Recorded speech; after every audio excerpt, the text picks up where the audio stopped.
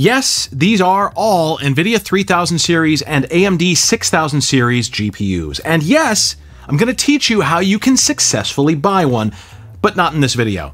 This is the first in a three-part series on GPUs that I'm releasing over 3 days. I started off working on this as a single video, but it ended up being just way too long, so I split it into 2, and it was still too long, so I split it into 3. Kind of like the Peter Jackson doing Lord of the Rings trilogy of GPUs going on here. That's actually a perfect analogy because every single one of us is going full Smeagol trying to get a graphics card right now.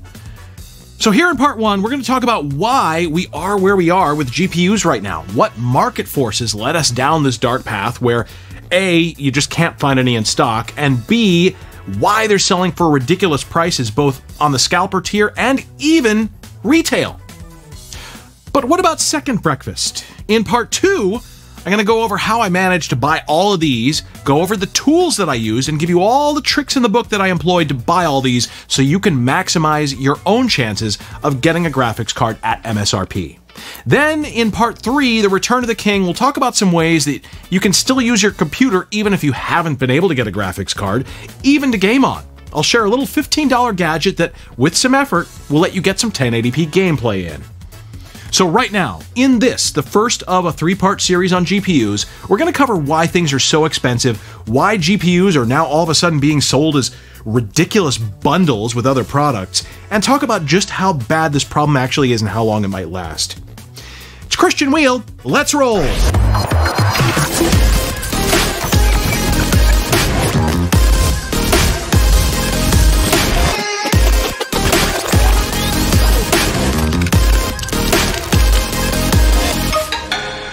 If you've been shopping for PC parts in 2021, you've probably noticed that graphics cards are just, for the most part, unavailable, unless you want to pay exorbitant prices to scalpers. So let's talk about how the industry got to this point.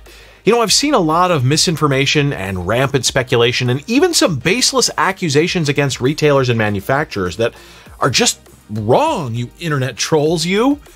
Now, everything we're about to talk about is cobbled together from multiple sources, including conversations with retailers, their distributors, industry sources, a few common sense observations, my own experience in the industry, and, as always, the prescience of a fortune cookie I got this one time.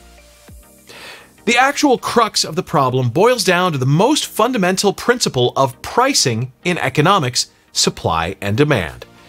Just in case you weren't paying attention in high school econ, the way things are supposed to work is that supply and demand meet in the middle, and the point at which they intersect is the market price. As demand goes up, so does price. Price also goes up as supply goes down. And right now, we have a rather unfortunate set of circumstances where demand is up and supply is down. And that's only getting worse the longer it goes on. Kind of like watching Elon Musk on SNL. As for the specific things that caused the weird state that the industry is in, as with most unprecedented things nowadays, it began with the pandemic. COVID-19 hit China hard in the winter of 2019 and the early months of 2020, to the point where entire regions were shut down. Manufacturing and logistics came to a screeching halt while the country worked to contain the spread of disease. Elsewhere in the world, we didn't really feel the effects of that manufacturing shutdown right away because most supply chains keep a reserve amount of product warehoused domestically to prepare for China's expected annual Spring Festival shutdown during the month of February. But once COVID-19 started causing shutdowns in the US, and a lot of us switched to a work-from-home or a school-from-home system, demand for technology shot up as everyone rushed to upgrade their aging home PCs.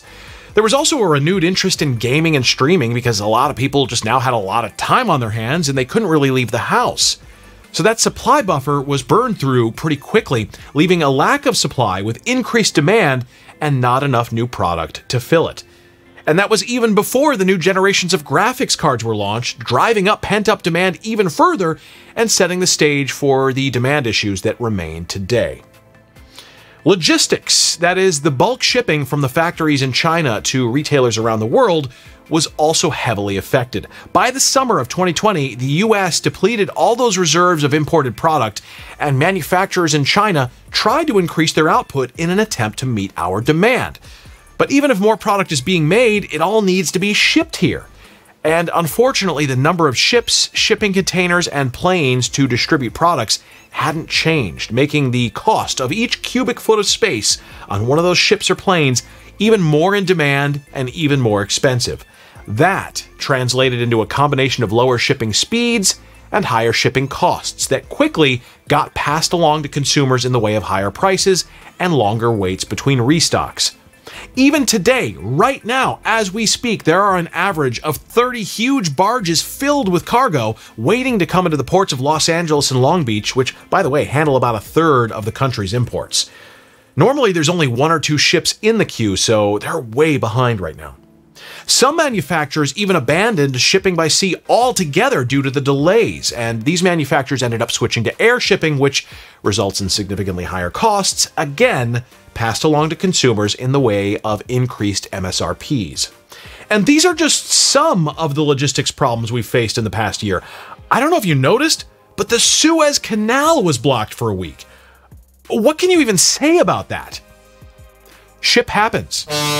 Meanwhile, the costs of manufacturing have also gone up. Companies have had to change their processes to keep their workers safe and socially distanced in every step of the process, from mining the raw materials to assembly to packaging. And on top of that, manufacturers are facing the same shipping problems to get the parts that they need from their suppliers. And then there's the chip shortage. Taiwan, whose fabs provide 65% of all the chips in the world, has been hit with its most severe drought in half a century, impacting their ability to fabricate silicon and manufacture other intermediate items. Just imagine, you buy a box of Chips Ahoy, and thanks to the chip shortage, now it's just Ahoy. On the subject of chips, specifically as it pertains to NVIDIA, ASUS co-CEO S.Y. Hsu said that NVIDIA has been shipping fewer GPUs, meaning ASUS and other AIB partners' 3000 series card output is limited. We currently speculate the yield from the upstream supplier hasn't been smooth. That's led to such a big shortage. By the way, that upstream supplier, it's probably Samsung, who makes all the 3000 series GPUs.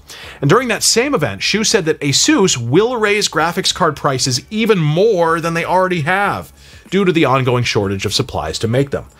Other AIB partners are raising their prices too, although some seem to be doing it more than others. MSI. Oh, that was weird.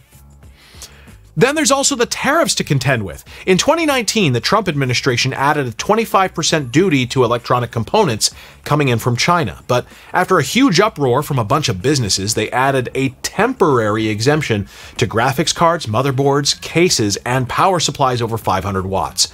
Now, all of those exemptions expired back on January 1st of this year. So just to get something into the country costs more in 2021. Let's talk about mining next. Various cryptocurrencies are experiencing unprecedented booms in value right now, and thus it's more profitable than ever to use GPUs to mine them. Now, if you're totally unaware about how crypto works, there are basically really complicated math problems that GPUs are great at solving. And every time one of those math problems gets solved, it creates a new unit of crypto, like a dollar, or an ether in the case of Ethereum. But because crypto is so profitable right now, miners are trying to get their hands on as many graphics cards as they can to add them to their mining rigs. There are definitely issues with cryptocurrency. The environmental impact can be pretty steep. And during a supply shortage, it definitely doesn't win favor with gamers to see folks who have much deeper pockets willing to outbid others on large quantities of GPUs when most consumers just want one, only then to turn around and dump those GPUs onto the used market when more efficient cards are released or crypto values decline below the threshold of mining profitability. I get that, I really do. But I'm not here to villainize miners.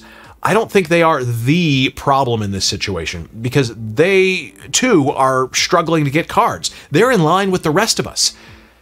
Scalpers, on the other hand, are a big part of this crisis. Now, this is a problem that we've seen in the world of sneakerheads and concert ticket sales for years, and unfortunately now it's spread to electronics.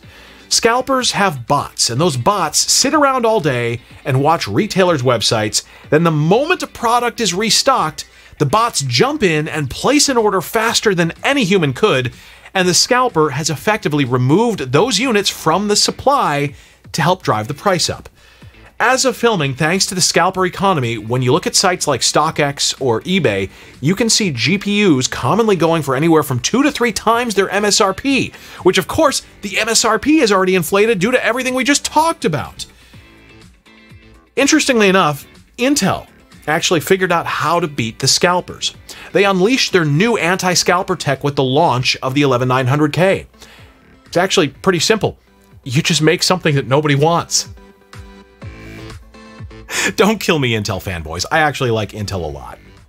So that's basically it. We have higher demand than ever before, pandemic demand that Nvidia and AMD never could have predicted when they were setting up their fabs. Plus, manufacturing issues at those fabs resulting in not enough silicon to meet demand. You've got logistics problems slowing down what supply there is, then the rise of scalpers buying up every card they can get their hands on, which reduces the supply even further. And here you are, stuck as a victim of this fluke of economics, just wanting to play World of Warships because you like big boats and you cannot lie. As for how long things will be this way, well, you gotta understand that AMD and Nvidia, they don't like there being shortages like this. They make more money when they sell more GPUs. But right now, they're selling every unit they can crank out. The problem is, scaling up production takes months or years of planning, and all that planning can be for nothing if there are issues getting raw materials or unexpected spikes in demand, like say from a pandemic. So our best guesstimate as to how long this shortage will last is at least until Q4 of 2021, maybe even into 2022. Now, I just made fun of Intel for their Rocket Lake desktop CPUs, but they are about to enter the fray into GPUs too. They're going to launch the DG2 and the XE HPG discrete GPUs. They say in late 2021. I mean, they also said mid-2020, but that didn't happen. So just a reminder, you should always take release dates with a grain of salt. Now, we don't know how well Intel's GPUs are going to perform, but if they can hold their own, they might help alleviate some of the supply issues. We can only hope at this point. There's just nothing else we can do. Or is there? Remember, this is the first part of a 3-part series on GPUs. In part 2, we'll reveal all the ways that I've been able to buy nearly 30 latest gen GPUs since this shortage started. I bought them all by hand, no auto buying bots, and I paid MSRP. And you can do it too. And we'll go over how in the next video. Then, in part 3, we'll talk about some ways to mitigate your lack of a GPU if you just haven't been able to get one.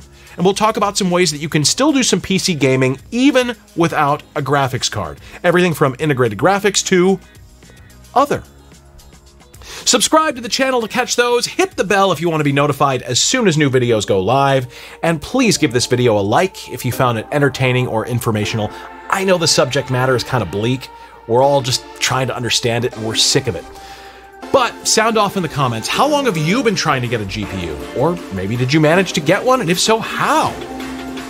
Anyway, my name is Christian Wheel. Thank you so much for watching. Stay safe, and we'll see you next time.